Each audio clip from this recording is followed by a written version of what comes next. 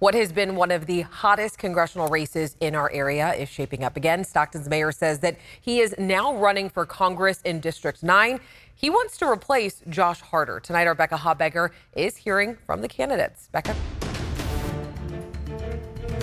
Yeah, Alex, we now have 3 candidates who have declared they're running for California's 9th congressional district. The incumbent, Democrat Josh Harder, was first elected to Congress in 2019. Republican Brett Dodd, a pastor from Ripon, and announcing today Stockton Mayor Kevin Lincoln, who is running as a Republican.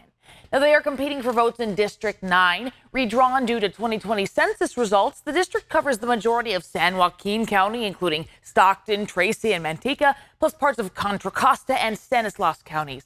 Now, tonight we hear why Lincoln wants to challenge Harder and what Harder has to say about it.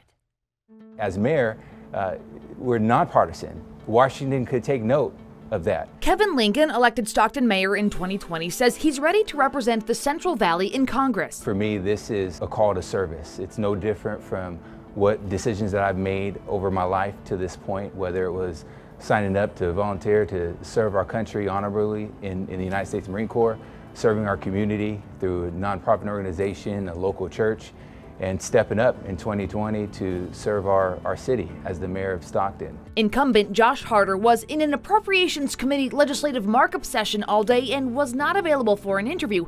But a spokesperson from his campaign told ABC 10 Kevin Lincoln has failed the city of Stockton, plain and simple. He diverted money away from police, and now the Stockton PD is short over 100 cops.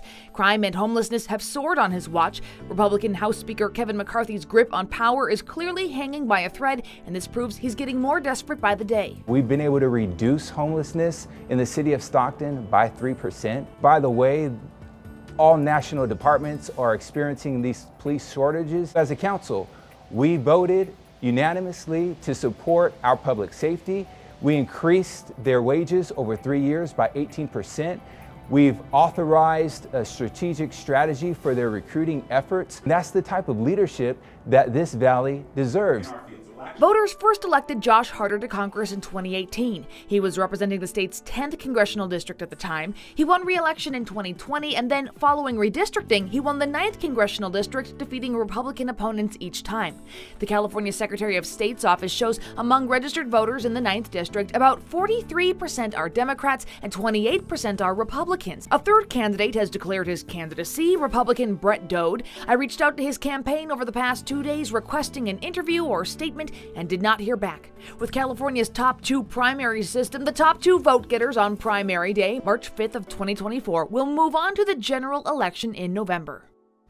Meanwhile, U.S. House Speaker and California Republican Kevin McCarthy is expected to attend a fundraiser for Kevin Lincoln's congressional campaign on Thursday. And what about the plans for the role of Stockton mayor?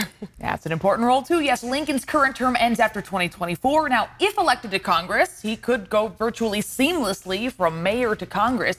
But he is one of 3 people who have officially filed to run for Stockton mayor in 2024, along with Daniel Wright and Ernesto Gonzalez. But additionally, San Joaquin County Supervisor Tom Patty tells ABC 10 he's been asked to seriously consider running for Stockton mayor, saying he and Lincoln are in support of one another. Now, keep in mind, Patty challenged Harder in the 2022 congressional race. He lost by nearly 10 percentage points back then. All right, Becca, thank you so much.